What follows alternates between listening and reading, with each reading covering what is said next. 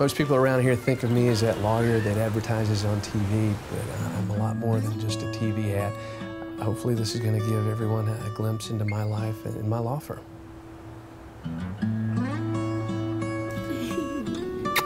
Did you have a good day?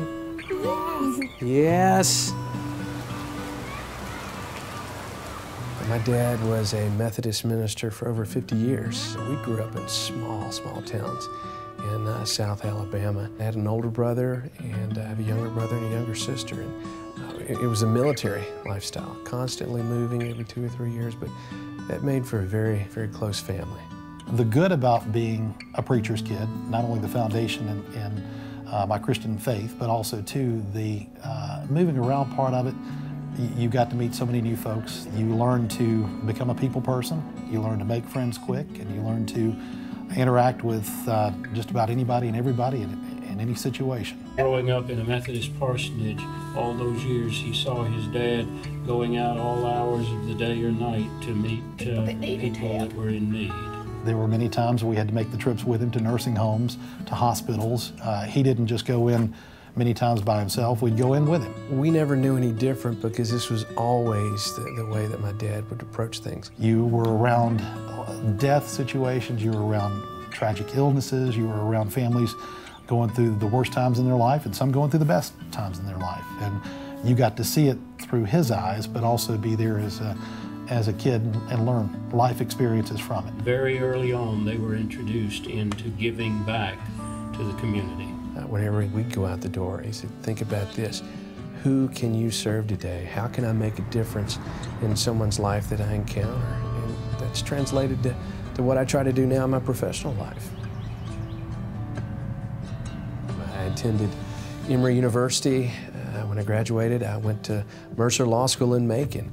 And upon graduation in 1989, I had the opportunity to go and work for an insurance defense firm. Great experience, but it was not gratifying at all trying to save the insurance company money. I couldn't stomach that. I knew I wanted to be helping people on the other side. When I jumped ship and started helping injured victims and their families, boy, going to work took on a whole new meaning. These weren't files like it was with doing the work for the insurance company. These were real people, real problems. It's so gratifying. My hallmark of my practice is to practice law by the golden rule, and so is Gary's. And it shows, and it benefits everyone he's around in his profession because of the way he says, this is the way I'm going to conduct myself. That's an incredible statement of a person. You can't really ask the question why bad things happen to people sometimes, because you can never pinpoint what it is. But I do know you can ask the question and we can often provide the answers. What can we do now? And that's where we come in and help provide the solution. I went to the doctor. We sat at pretty much a long table.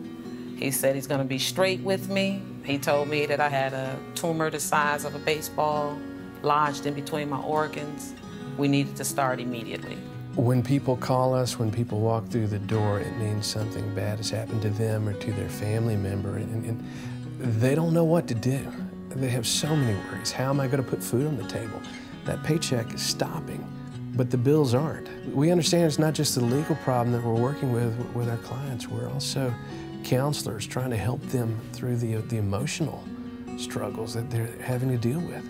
I had to go through high doses of radiation. You're literally having your insides cooked. The pain is a very major part of it. I applied for disability. I was denied. I was just about to give up. And I saw an ad. It said, tell them you mean business. That's exactly what I needed to hear. We're all about giving people hope here. You know, they've had the odds stacked against them, the horrific things happening to them. But we stand in and we put a shield between them and the insurance company, and we take care of the rest. I think the most important part is to find somebody that's going to make sure you understand what you're getting yourself into. Because if you do not have that, there's no way you're going to get what you need. Oh, trust me, I know what it's like experiencing a horrible outcome and wishing things can be different. I certainly experienced that with the loss of my older brother, Chuck. In 2000, he was diagnosed with colon cancer. The doctors at Piedmont Hospital gave him 6 months to live. That's how progressed the cancer was. But he fought it, and fought it valiantly for 7.5 years. I would go and sit with him in his home. Gary would go, our sister would go, our parents would go, and just talking to him. Sitting and watching Chuck slowly, lose that battle was tough. It drew the family very, very close, even though we were extremely close before the tragic death of Chuck. I realized in looking at my parents, when I told them that Chuck had passed, I'd seen that look before in my client's eyes, that it's unnatural for a child to predecease a parent. It's just not right. It makes me that much more compassionate and desire to work just as hard as I can for any parent that has lost a child. That sticks with you. It does. It motivated him to draw upon resources within himself that he really didn't know he had. To me, that was a call to action. It was a wake-up call. Tell me, Gary, get off your butt. You're doing some work here in the community. You're definitely making charitable contributions, but you should be using your time and your talents to not only get out there and become more involved, but to encourage others to get involved. And I started an organization called I Will Make a Difference, and it's based on the John F. Kennedy quote. He said, one person can make a difference and every person must try. Gary started supporting the fight against cancer in 2003. And since then, he has been one of our corporate sponsors every year and has just gone above and beyond in supporting us in various ways. Gwinnett County has the world's largest Relay for Life right here, and we've been participating in that ever since. We would ride adult-sized big wheels for a little over 10 miles to kick it off every year. Relay starts off with a survivor's walk. Everyone that's battling cancer, their caregivers, takes the initial lap around the Gwinnett County Fairgrounds. And I remember watching my brother do that a couple of years. Wow, it was extremely powerful. And when it hit home was the year that he lost his battle. They have what they call a luminaria ceremony. They will light the track with candles, and a bagpipe player plays Amazing Grace, and they take a lap in memory of those that lost the battle. In 2008, I started the nonprofit Keep Georgia Safe, and the reason why, there were 3 women from Georgia with ties to Georgia that all tragically lost their lives. My wife and I have 3 young daughters, and we were thinking, what on earth can we do to make sure our daughters are safe in this world? And I started thinking, what are we doing to educate our families on how to be safe? So I wanted to create a organization with a mission to provide safety education and crime prevention training. And that's what we've been doing since 2008. He really has a big, huge heart, and he's always working tirelessly to help protect children in this community. Gary, I don't know how he keeps up with everything he does, but he's just been so giving of his time and wanting to get as many people possible in Georgia trained so that more kids are trained. Gary is definitely redefining the image of what a TV attorney is because he has put so much back into the community and has helped so many people. There are really 2 missions to keep Georgia safe. One is a proactive educational component. We try to train kids and families on how to be safe, and we've set up a curriculum to do that. The other thing is a reactive. We understand that unfortunately bad things are going to happen. We need to know that our police, our first responders will know what to do in the event a child is abducted, because 74% of the abducted children that are murdered are killed within the first 3 hours. So the police have to know what to do. For a very long time now, Gary, through Keep Georgia Safe, has been looking for different kinds of avenues to help build safety awareness. And not many people were initiating in an area like this, but Gary had a focus on this, dedicated resources, a lot of his own personal resources and time to making this come to life, which is blessing people. Many people don't even know the great work that he has done and the good it's done their children or their grandchildren. all because he had to focus on this early on and knew it could make a difference. You know, I don't need a movie or all these cameras in my personal life, but if it's going to make someone feel more comfortable knowing who I am, a little bit about me, and it gives us an opportunity to help somebody through some difficult problems, then I'm fine with it. Gary definitely, he juggles a lot. He's a very active, busy person. In addition to being a lawyer, he started a restaurant, Gary's Bistro. For some crazy reason, I decided to open a restaurant. It was a great way to have another presence in the community, a great way for us to get together as a family, and I wanted a place where you'd feel comfortable going on a date night or taking the kids, and I think we've established that. One of the things that really impresses me the most about Gary is even though we're in a slow economy, he's still a jobs creator. Now I think he's going to start a new venture there that's going to be Georgia Pine. I started it as Gary's Bistro. It's now the Georgia Pine.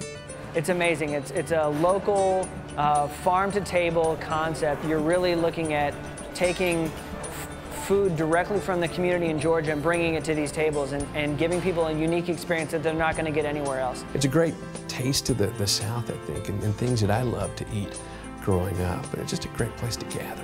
Just amazing, unique local food concepts, local craft beers, amazing wines. The wine list is great, and that's passion that he brings to the restaurant, but also something that is needed in this area.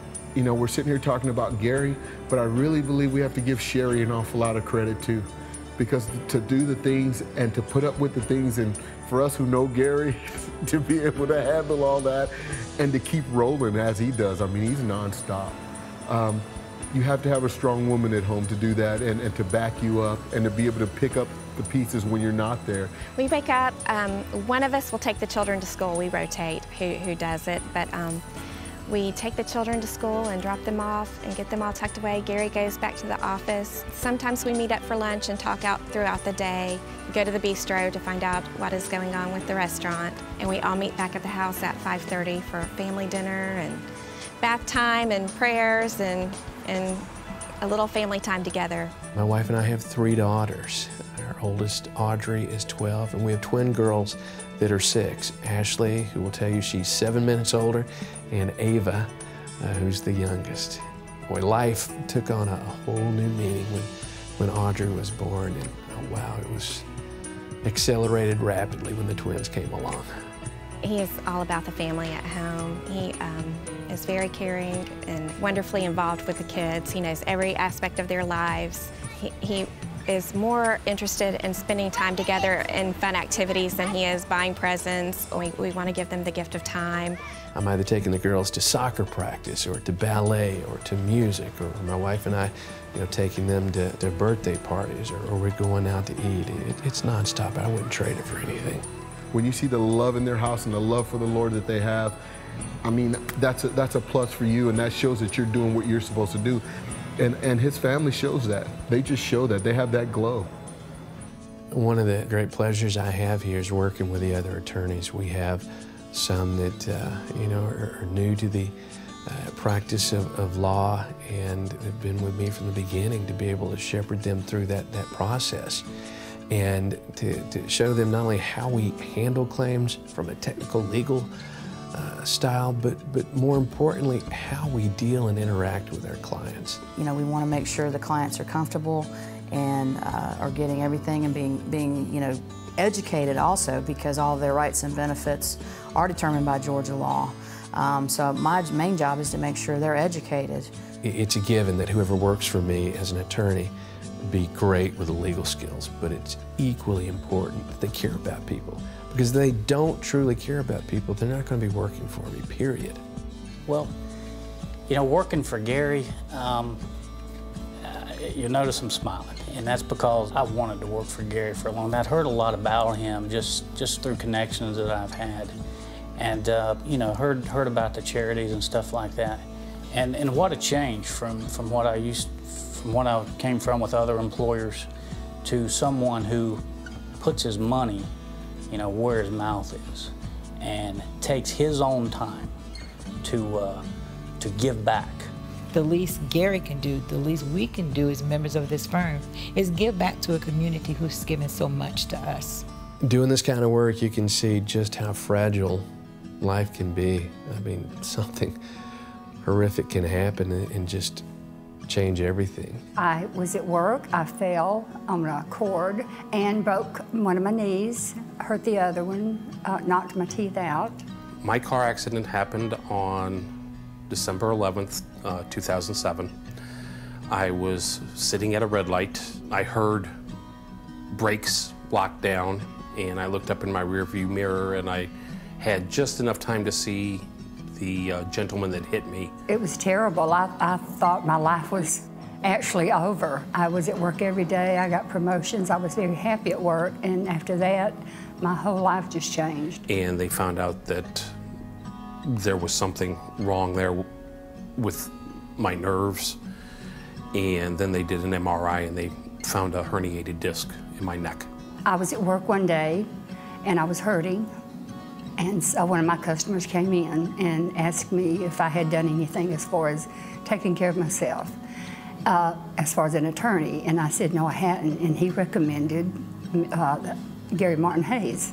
Mr. Hayes and his associates were concerned about me the person, me the individual. Every question I have has been answered immediately. It just makes me feel very comfortable about the case and that it's going forward and that, you know, that I'll be taken care of. You know, it's like the police officer helping the child, which is the best analogy that I can come up with, because basically I had nowhere to turn. I mean, I was, you know, a little kid lost in the mall. When my brother was diagnosed with cancer, I was having horrible, horrible headaches. And the eye doctor said the only time I really see the kind of problems you're having is when someone has a tumor or some other issue going on in the brain. He sent me out to have an MRI of the brain, and thankfully it wasn't cancer, but they discovered I had a form of spina bifida called a Chiari malformation. Essentially the base of the skull was cutting into the brain, compressing it. And the only relief available to me was to have surgery. So they went in the back and they cut out the part of the skull that was pressing on the brain. And 8-10 weeks, I was completely laid up, not able to get out and about. Boy, I feel for people that have been hurt, that can no longer do what they ordinarily will do, and I'm empathetic to them, having gone through that myself. It was a time where there was strength in faith, there was strength in body, there was strength in mind, and strength in soul. And he had it, and we all tried as best we could to do the same thing and get through it, and thankfully everything went well.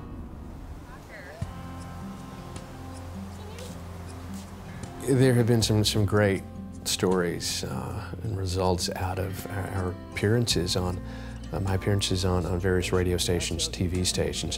One, we were on a country music station and we were giving parents hints for what to do in the event their child is separated from them. We always tell them, kids, find a mommy or grandmother with children. Well, a woman heard that and she stressed that to her kids the following week when they were at Disney World. They got separated from their 6-year-old. She turns around, could not find the child, desperately starts searching for them, and lo and behold, a few feet away, she sees a mom with kids with her child. Thinking, oh, my kid listened, and they sent a note saying thank you for that tip. Gary just has the biggest heart, just a heart of gold, and just seems to want to keep always giving and always helping, and just certainly never seems to run out of energy. A couple of years ago, I wrote a chapter in my first book called Trendsetters, and the title of the chapter was I Will Make a Difference. And I talked about the John F. Kennedy quote, one person can make a difference and every person must try. I talked about how that really impacted me to want to get out and help with the American Cancer Society, start Keep Georgia Safe, become an active leader in the community to get out and help people. That launched me into a writing frenzy where I have since written a total of 10 books. All of them, thankfully, have become bestsellers. I've even written a book called The Authority on Child Safety as a result of the work with Keep Georgia Safe and with the Elizabeth Smart Foundation. Just finished The Authority on Personal Injury Claims in Georgia. This was written not only for injured victims, but also for their attorneys, to show them how we do what we do at our law firm. I've always been shocked at how he juggles everything that he does, from being an attorney to having Keep Georgia Safe, the charity, from owning a restaurant and having a family. He's able to juggle it all. It's very inspiring and amazing that he can do so much with the same amount of time we all have. In September of 2012, I was very fortunate to be inducted into the National Academy of Best-Selling Authors and receive 5 Quilly Awards for the books that I've written. I actually co-wrote a book with Jack Canfield. He's written all the Chicken Soup for the Soul books. It was an honor to write a book with him and to meet him out there when I was accepting one of the Quillies. His other involvement in the community is just amazing. And I'm so proud of him to be a classmate of his, and to have someone that has, come out of school and made everything that he's made for himself, but gives back to the community as much or more. It's really nice to see someone that does that and believes that much in the community. In my opinion, the epitome of professionalism, very caring, always wanting to give back to the community. I think all lawyers should be like that, and he's just a perfect role model. When I was working for the insurance companies, it was about trying to save the insurance companies money. Here, I'm telling you, it hits home. These are real people, real problems, and you take those problems home with you. There's no way to avoid that. And it makes you want to fight for them that much more, because you feel it, you identify with them when these bad things happen. And it's nice when we get the claim resolved for them, and they shake the hand and give you the hug, and you know they mean it. Gary's well known in the state for the commercials that he does, but what I'd like to see is Gary's brand grow into something more than just the attorney. I want people to see the man who he is, the community work that he does, the way that he helps people, not only just his clients, but also the people in the state of Georgia, just as a whole. Well, my mission in life is to continue fighting for the injured victims and to fight for Keep Georgia Safe. I want to make a difference. I want to prevent bad things from happening. And the difference I want to make is not only in the community, in the courtroom, but in the lives of the people that we serve.